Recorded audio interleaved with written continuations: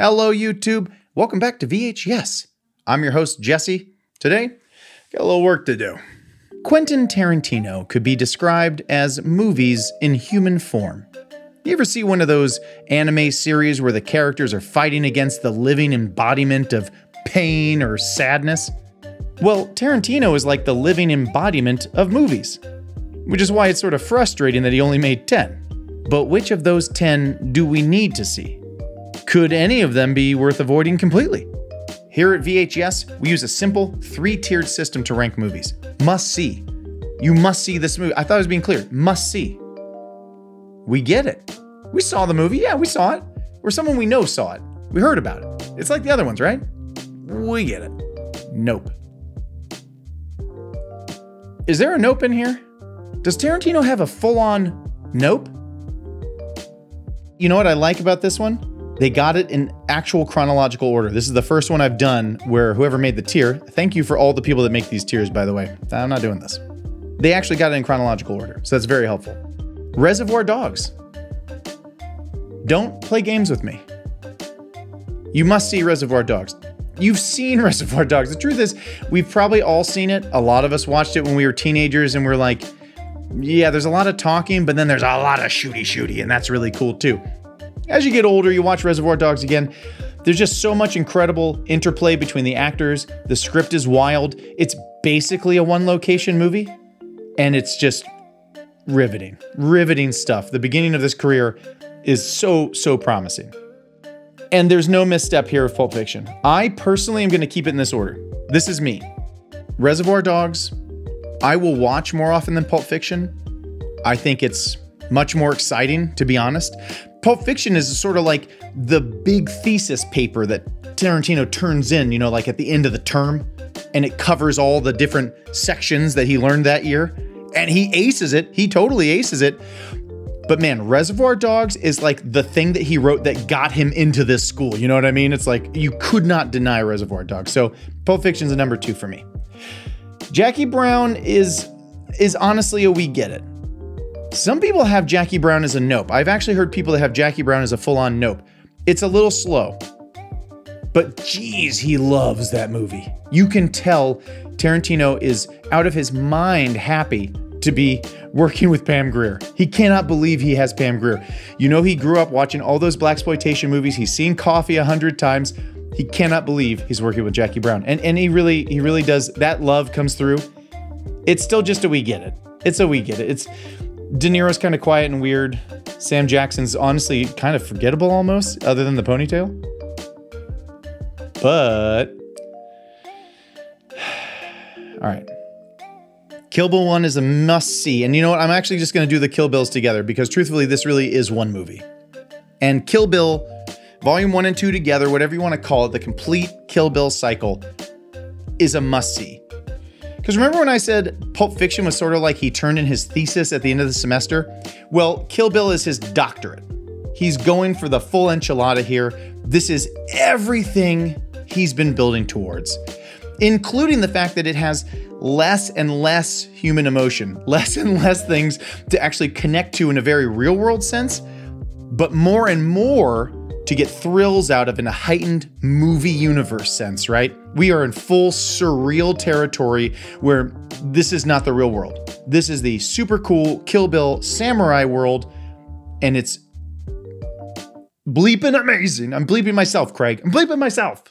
Well, we want to know if there was a nope. And there is fully a nope. Death Proof is a joke. It feels cheap. And I know that Tarantino and Rodriguez, the whole point was they were doing Grindhouse.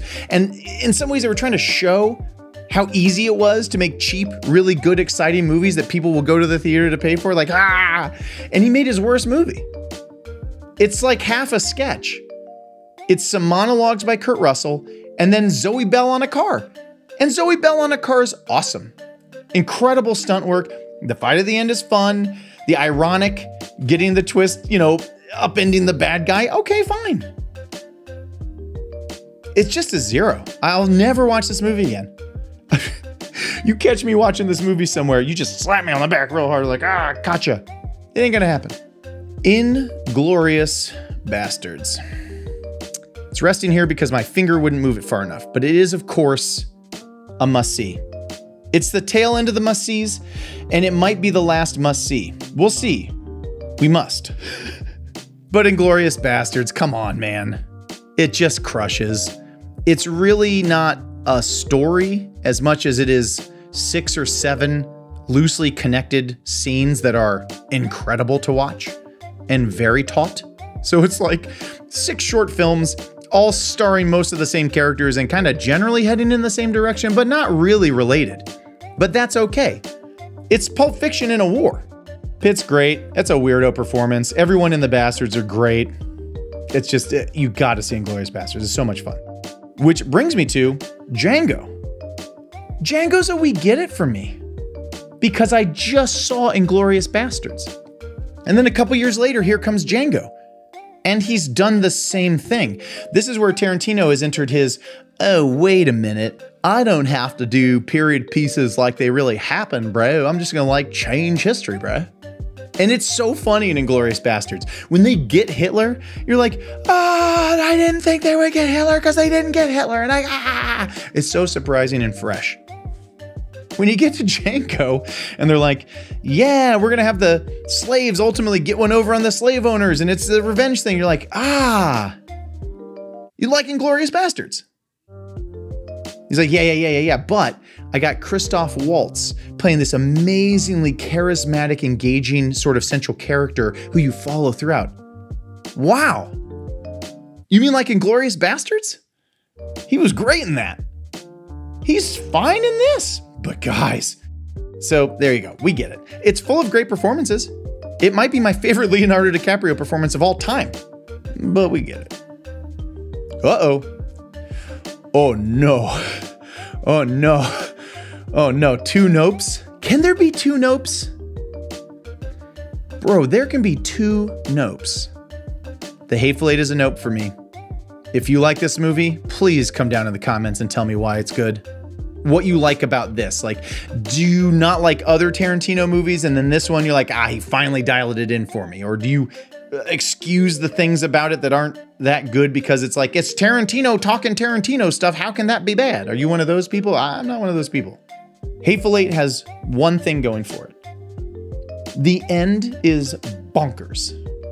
Like, it gets to such an insane place with the characters' actions that I really like. At the end, I was like, okay, fine. I'm not mad that I watched the whole thing. But that was my review. Okay. You guys like Once Upon a Time in Hollywood, right? You like it? You think like Brad Pitt's really cool when he beats up Bruce Lee out of nowhere for no reason? And you think like Leo Dio is really good? Kind of like doing his old man aging Hollywood bit where he's more sympathetic than maybe he's ever been before. Nope, couldn't do it. I almost did it. I almost must seed Once Upon a Time in Hollywood, but I couldn't do it. Guys, this script is, I don't know if it's even a script, to be honest. Brad Pitt's whole thing with Bruce Lee is just a goofball wrenched in like weird scene to make Brad Pitt look super powerful so that later you'll know he's super powerful when he beats up like 3 hippie cultists that are all on drugs. And I get that he's on drugs too. You know what I mean? I don't get that at all. DiCaprio is good. Not saying that. I'm just saying, remember when I brought up that whole revisionist history thing that Tarantino was so in love with? Well, he does it again, but it's getting like less and less impactful each time. Now it's a revisionist history of the Sharon Tate murders that some of us kind of remember. We get it, bro. We get it. I get it.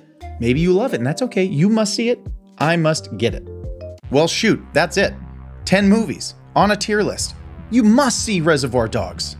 You must see Pulp Fiction. You must see both Kill Bills. If you can find it stitched together. I don't know, does that exist somewhere? That would be amazing.